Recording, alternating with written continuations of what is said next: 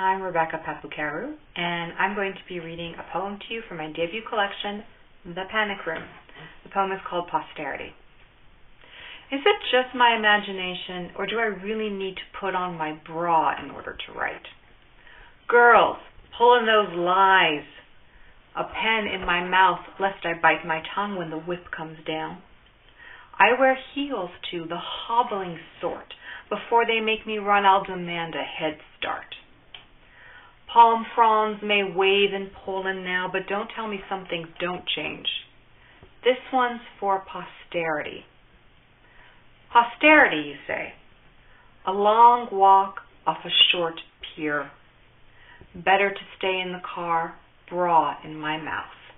Hi, I'm Rebecca Păpucaru, reading a poem to you from my debut collection, The Panic Room. This poem is called Distance. Love lost to reading. Books, journals, even signs in the distance. Playbills before curtain, the crowd at a distance. Suppressing my embarrassment by withdrawing into print. Hubris, as if I could disinherit distance. Why did I sit with the straps of my purse binding my feet, reading discounted books, learning love at a distance? I should have asked the time, unashamed to be unoccupied, or dared looking up and off into the distance. Hi, I'm Rebecca Păpucaru. I'm going to read you a poem today from my debut collection, The Panic Room. The poem is called If I Had Your Cock, and it is suitable for work. If I had your cock, I would use it as a mail opener, paperweight, Tetris partner, emotional sundial. Put up your picture with it. Cheat on my taxes with it. Grind pills, pigment, and spices with it. And it goes without saying, I would shoot pool with it. Start fires with it. Write my name with it. Cross my T's and dot my I's with it. Carry old men's shopping bags with it. Shoehorn my good pumps on with it. And rolling out dough with it would offer you a selection, plain, chocolate, or cinnamon. Then I'd figure out some way to floss with it. Never hesitate to mention it in polite conversation. Use it casually, formally, lovingly, disdainfully. Point out shooting stars with it. Look at porn on the net with it. Go to market, displaying my merchandise on it, my standard unit of measurement, sterling standard, star sheath in our nation's bread basket.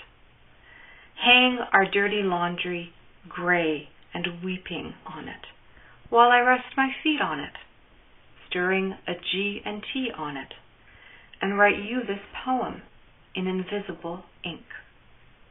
Hi, I'm Rebecca Păpucaru, and I'm going to be reading you a poem today from my debut collection, The Panic Room. The poem is called On Watching an Eastern Bloc Comedy. It's hard to pull off a getaway in a Lada, mud road, sudden appearance of a goat. I'm one generation apart from all this and ashamed of my father before his refrigerator, mourning age spots on lettuce.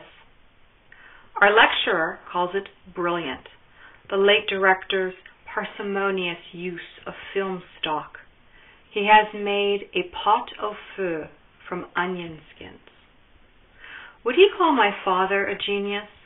In undershirt and slippers, hunched over the sink, rescuing bell peppers for soup stock, muttering, still good, Gott in Himmel, still good. Oh, hi, I'm Rebecca Păpucaru, standing by my bookcase for some reason, and I'd like to read a poem for you. It's from the Fiddlehead, number 276, Summer Poetry 2018 issue, and it is called Shy Nipples, and I think that says it all. Okay. Say it. Say this word. Nipple. Unerotic, no? Now try it with this modifier, inverted. Not unusual, the pediatrician told Mother, but hardly common. he left his office with instructions for the Hoffman technique, today disavowed by nipple hygienists. My pubescent breasts had dimples for noses, my plight 3 grades. The best pledged a sheepish stiffening in frigid weather, but the dreaded third, tug at my lactiferous ducts till the cows come home, but sans surgery, my sweater puppies would have to get along without snouts. Breastfeed? Sure, with the aid of a hospital-grade electric pump. Then one cold morning, there they were.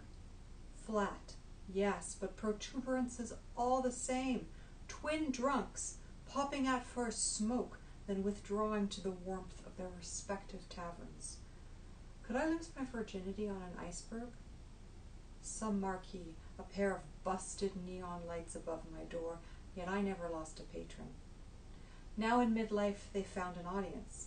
Manual exams, mammograms, ultrasounds, such public airings have gone to their heads. Denied fulfillment of their true design, they strain against my bra cups, eager for the next audition, freckled noses upturned, unmilked wonders scenting spring. Hi, I'm Rebecca Păpucaru, just standing here casually next to my bookcase. I'd like to read a poem to you called Holy Thighs. It's about shopping for pantyhose in France, and it comes from the Fiddlehead, the Summer Poetry 2018 issue, which I highly recommend.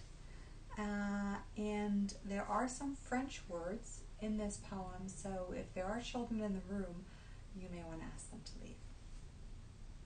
Holy Thighs. Hosiery Department, Monoprix, Versailles. Medium, the younger of 2 sales clerks rules, having received my benison of time moyenne. I leave for the aisle, but the doyenne orders me to stop and lift my skirt. Sacré cuisse! Holy thighs!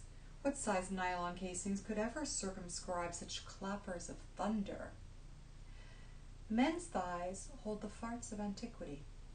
Abraham ordered his servant to place his hand under the patriarchal thigh and swear, a common form of testifying. Monotheism, it was believed, resided there. Zeus stitched the infant Dionysus into his thigh from whence he was born to raise hell a second time. My lot, pocked fromage frais and metromat veins, Roquefort, not marble, moist where they meet, papery when parted, a dairy maid's saddlebags. Norman barn before dawn. The maid safe on the shore while her lover slips and slides, fruition in friction. She wipes her thighs with her skirt, then picks up her pail, unruffled as her milk. Thanks.